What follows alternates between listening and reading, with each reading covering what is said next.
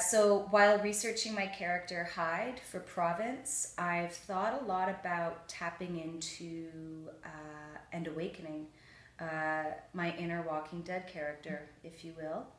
And I think two lines that really illustrate well my character Hyde's sort of way of looking at the world and mantra, if you will, is that she says, survival is about making quick decisions and acting fast. The difference between life and death is a matter of seconds.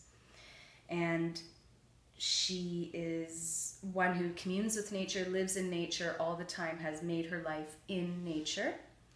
And so I've thought a lot about different people and characters that have some inspiration for me in terms of their relationship to nature and animals. I think about Jane Goodall, Diane Fossey. I think about my high school biology teacher, Mr. Binks, who taught us about dissection.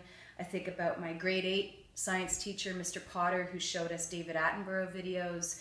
And all of these people and many, many more have a genuine love, a genuine compassion, and glee practically with nature and animals and the discovery of all kinds of neat new little things, but at the same time, very objective, all of these people are, and not having any of a preciousness about it either.